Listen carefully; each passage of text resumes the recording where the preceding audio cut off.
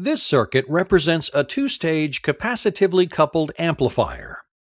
This amplifier successfully increases the size of an AC input signal without inverting its phase or adding any DC voltage at the output.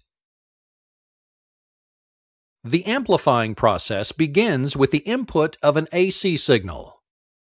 Upon entering the amplifier, the signal passes through an initial coupling capacitor, C1, which will strip it of any DC voltage.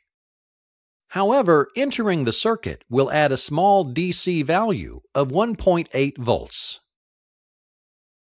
The signal next passes through the first transistor, Q1. This process produces a larger and inverted AC signal at the collector and also adds a DC voltage of 5 volts.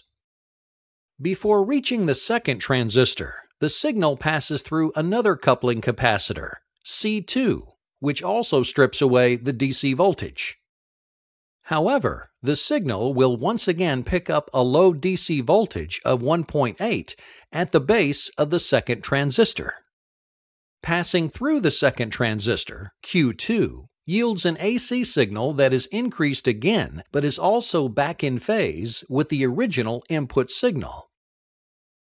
A third and final coupling capacitor, C3, filters the amplified signal once again of any residual DC voltage, resulting in a final amplified wave output that is in phase with the original input.